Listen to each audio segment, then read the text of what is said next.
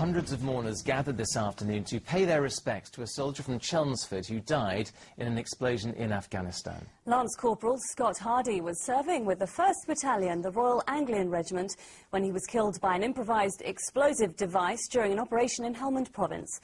Martin Stew reports. Lance Corporal Scott Hardy was an extraordinary soldier with an extraordinary passion for life. Fitting then that on such a sombre day, he could still bring a smile to the face of those who loved him. Corporal Hardy was killed last month in an explosion in Helmand Province. He was 26. Today at Chelmsford Cathedral, Sarah Charman read the words written by Corporal Hardy's childhood sweetheart and partner for 10 years. Dear Scott, you are my lover, my soldier, my hero and my best friend. To me, you were my everything, from beginning to end. Corporal Hardy is the 5th soldier from the Royal Anglians to have died on the current tour of Afghanistan. When he joined the battalion in the summer of 2007, we were engaged in heavy fighting with the Taliban in Helmand Province at that time.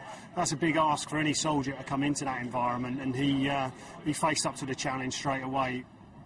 As well as the 700 mourners in Chelmsford Cathedral, hundreds have lined the streets here to pay their last respects to a soldier described as bringing life to any room he walked into. It's very sad because it's ordinary families that are, you know, ordinary grannies and granddads. A young fellow to give his life away just like that, I mean, I think it's a proud thing for the town, you know. Well, a long time ago I was in the forces myself, and I think there's a bond still to all service people. Corporal Hardy was buried in a private ceremony this afternoon. Every day is going to be hard without you. Your laughter, laugh and joy will be with us forever. Sadly stolen, but never ever forgotten.